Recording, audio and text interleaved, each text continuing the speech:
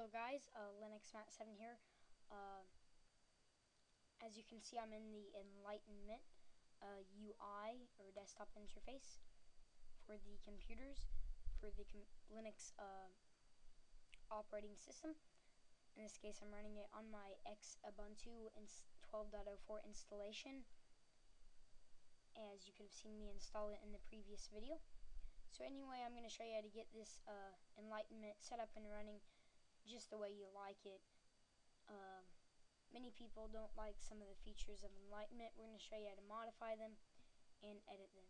So first thing, go down here, go to settings panel.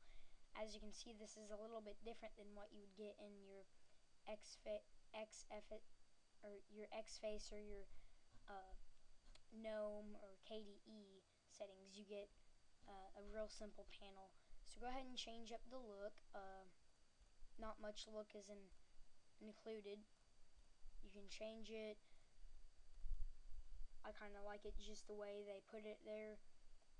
Now you can go into apps. Go ahead and edit these. Edit the startup applications. And right here you make sure what you want and what you don't want starting up. You can do restart applications, favorite applications, a new application. As you can see, we can do the applications, the URL, the name, the icon, the general options. You can do run internal terminal. This is in case you installed an application but you couldn't find the icon. You can do favorite applications, which are right down here. Screen. Go ahead and adjust the virtual desktops. In this case, I'm going to move it back to 1. And screen resolution, make sure that's set to what you need. And unless you need screen lock, don't even mess with it. Same with power management, only mess with it if you're using a laptop. In this case, I'm using my NAS computer.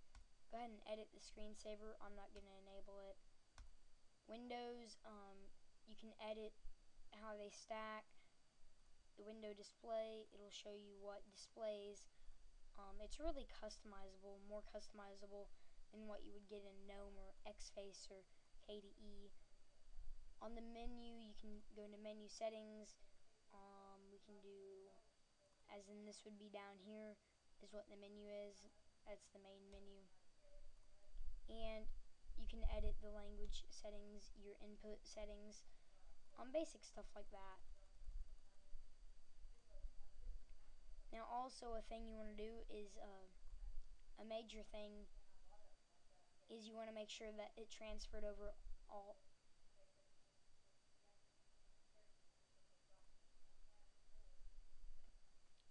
And that happens sometimes. But anyway, you want to make sure all your applications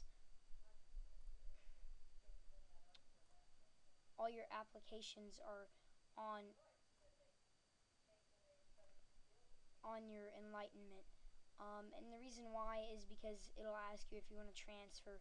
Go ahead and click yes and you can get all your applications on Enlightenment. That's about it, guys. It crashes a lot, or it crashes occasionally. I recommend downgrading to version 16. Enlightenment is one of my I can say Enlightenment is one of my favorite desktop environments after the XFace. That's about it. Till next time, guys. I'll see you later.